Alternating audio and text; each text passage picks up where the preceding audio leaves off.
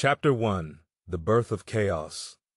In the beginning, there was the void, a formless expanse where time and space lay dormant, an endless abyss that predated light and life. The celestial spheres had yet to be ordained, and the firmament was without stars. It was within this primordial darkness that the seeds of chaos stirred, unfurling tendrils of potential that would weave the fabric of existence. Amidst this nascent chaos, a presence began to coalesce, a force of nature so potent that its very conception sent ripples through the void. This was no ordinary creature that emerged from the depths of the unformed cosmos, but a being of immense power, destined to become the embodiment of the untamed sea and the unbridled fury of the storm. This was the birth of Leviathan, the great sea monster of legend. Leviathan's form was as fluid as the waters from which it sprang, a colossal entity that defied the constraints of shape and size. Some spoke of it as a dragon, with scales that glistened like 1,000 jewels and eyes that burned with the fire of creation. Others saw it as a serpent, its body coiling and uncoiling in an eternal dance of primal energy. Yet, all agreed on the awe-inspiring terror it inspired, a creature whose very presence signified the untamable and unpredictable nature of the world. The ancient texts whispered of Leviathan's origins, tales passed down through generations of sages and seers. It was said that when the divine voice uttered the words of creation, the echoes of that voice lingered in the void, and from these echoes, Leviathan was born. A creature of both the sea and the sky, it held dominion over the waters that covered the earth and the tempests that roared above. As the world took shape, with land rising from the sea and life taking root upon the earth, Leviathan remained a constant reminder of the chaos that lay just beneath the surface of order. It was the wild, untamed spirit of the world, a symbol of the struggle between the forces of creation and the ever-present threat of destruction. The legend of Leviathan spread far and wide, crossing oceans and continents, as sailors and explorers carried tales of their encounters with the beast. Some spoke of it with reverence, others with fear, but all understood that Leviathan was more than just a creature of the deep. It was a manifestation of the primordial chaos from which the world had sprung, a reminder that even in the light of day and the calm of the sea, darkness and tumult were never far away. And so, the story of Leviathan began, a legend woven into the very fabric of existence, a tale of the eternal dance between order and chaos, creation and destruction, life and the unfathomable depths from which it came. The birth of chaos was not just the beginning of Leviathan's story, but the prologue to the saga of the world itself, a narrative that would unfold across the ages, as long as the seas roared and the winds howled. Chapter 2. The Challenge of the Divine. As the eons passed, the world grew accustomed to the rhythms of creation. Continents shifted, mountains rose, and life evolved in a myriad of forms. Civilizations were born, each seeking to impose their semblance of order upon the natural world. Yet, Leviathan remained, a relic of the time before time, a constant in the ever-changing tapestry of existence. It was during an age of prophets and kings that the divine, the architect of the universe, gazed upon the world and saw that the balance between order and chaos had begun to wane. Leviathan, in its unyielding nature, had grown bold, its presence no longer a mere symbol, but a force that challenged the boundaries set by the divine. The seas, once the cradle of life, became tumultuous and unpredictable. Leviathan's roars thundered beneath the waves, stirring hurricanes and typhoons that lashed against the shores of the world.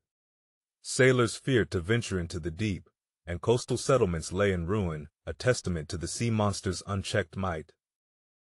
The divine, in infinite wisdom, knew that Leviathan's power must be contained, not destroyed, for it was a necessary part of the world's design, a counterbalance to the order that allowed for growth and change. Thus, the divine called forth a challenge, a test of wills between the creator and the creature, a confrontation that would echo through the heavens and the depths below. In the heart of the storm, where the sea met the sky, the divine appeared before Leviathan in a form as resplendent as the dawn. The air crackled with the energy of creation, and the water stilled in anticipation of the encounter. The divine spoke, not with words, but with the language of the cosmos, a symphony of stars and fate that resonated with the core of Leviathan's being. Leviathan, great beast of the depths, you have grown too proud, too untamed. You defy the limits set upon you, and in doing so, you threaten the balance of all things. I challenge you to acknowledge your place within the order of creation, to bend your will to the purpose for which you were born. Leviathan, whose voice was the crashing of waves and the howling of gales, responded with a defiance that shook the foundations of the earth. It would not be tamed, for its essence was freedom, the wildness of the sea that knew no master.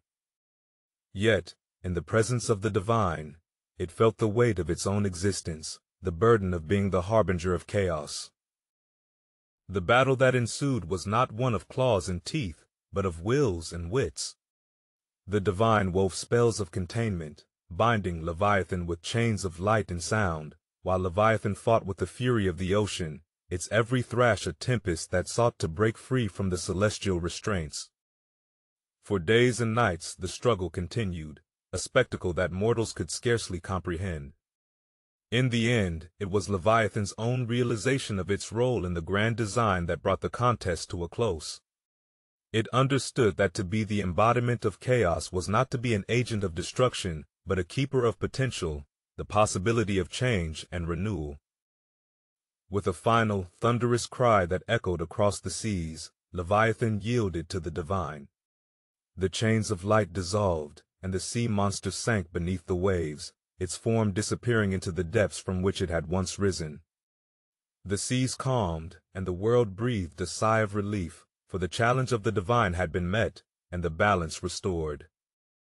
Yet, the legend of Leviathan lived on, a tale of a creature that had dared to defy the heavens and learned its place within the cosmos.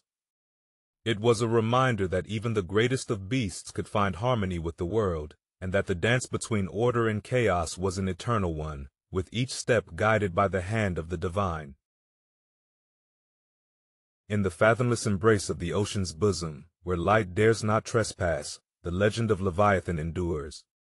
This great Leviathan, once the harbinger of tempests and the sovereign of the untamed deep, now slumbers in the heart of the sea, its legacy etched into the very currents that cradle the world.